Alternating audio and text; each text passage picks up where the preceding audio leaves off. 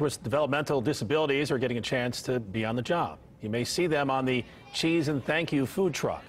New Hope of Indiana unveiled the truck today in Indianapolis. The group hopes it will help employees focus on gaining useful skills.